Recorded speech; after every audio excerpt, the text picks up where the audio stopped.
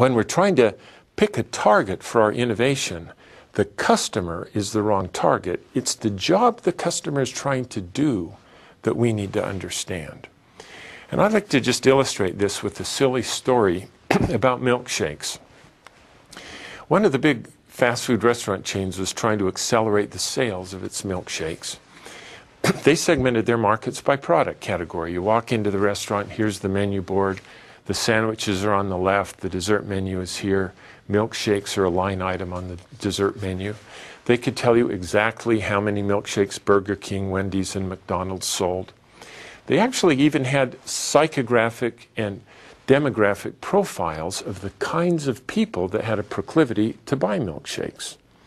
And so they would invite people who fit the profile into research settings, and they'd ask them, could you tell us how we could improve our milkshakes so you'd buy more of them? They get very clear feedback. They would then improve the milkshake on those dimensions, and it had no impact on sales or profits whatsoever. So one of our colleagues went into their restaurant with a different question on his mind, and that was, I wonder what job people are hiring these milkshakes to do for them. So he stood there for 18 hours and took very careful data. When did they buy it? What were they wearing? Were they alone? Did they buy other food with it? Did they eat it in the restaurant or did they leave? And it turned out that nearly half of the milkshakes were sold in the very early morning. It was the only thing they bought. They were always alone, and they always got in the car and drove off with it. Well, to figure out what job they were trying to do, my friend then came the next morning and stood outside the restaurant and confronted these people as they left, milkshake in hand. And in language they could understand, he asked, excuse me, please, but could you tell me what job you were trying to do that caused you to come here and hire a milkshake? And as they would struggle to answer, he'd try to help them by asking, well, think about the last time you were in the same situation, needing to get the same job done, but you didn't come here to hire a milkshake. What did you hire? And it turned out that they all had the same job to do. That is, they had a long and boring drive to work. And they just needed something to do while they were driving to keep themselves occupied. One hand had to be on the wheel, but somebody had given them another hand and there wasn't anything in it. And they just needed something to do while they drove. They weren't hungry yet, but they knew they'd be hungry by 10 o'clock. So they wanted something that would just stay in their stomach for the morning. Good question. What do I hire when I have this job to do? You know, come to think of it, last Friday, my wife gave me a banana for the job, but it didn't do it well at all. It was gone in 3 minutes. I was hungry by 7:30. And if you promise not to tell my wife, I hire donuts a lot more than she would like. But they don't do it well at all because they crumb all over my clothes. They get my fingers sticky. They're gone too fast. Yeah, I hire bagels, but geez, they're dry and tasteless.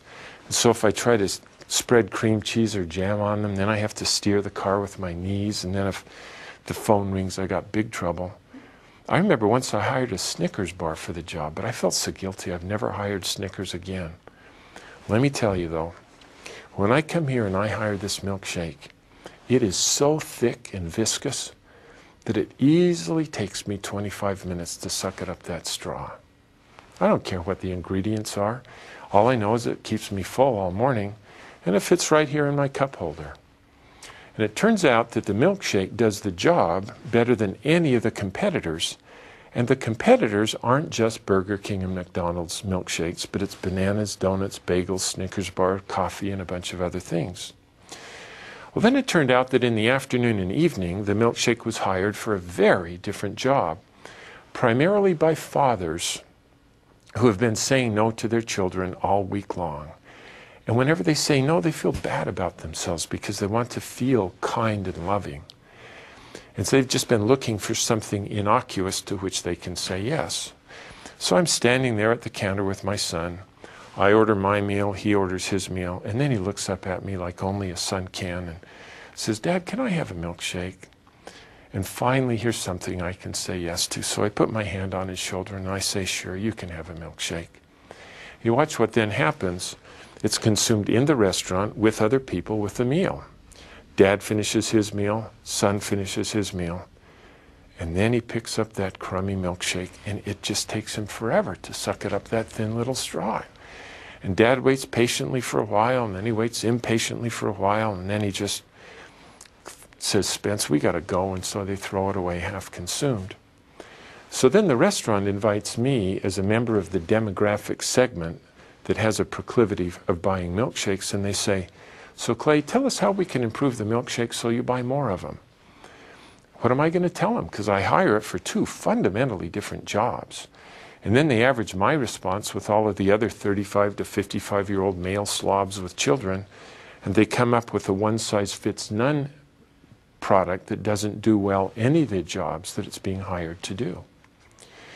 Well, you can see, I think, that understanding the job helps you understand very clearly what kinds of improvements will get traction in the market and what kinds won't. So for the morning job, how would you improve it? Well, you certainly would want to make it more viscous to take even longer to suck it up the straw. You'd also probably stir in tiny chunks of fruit, but not to make it healthy because they do not hire it to become healthy, but just to add interest to the commute. At random, they'd suck up a piece of fruit and it would add variety to the morning routine.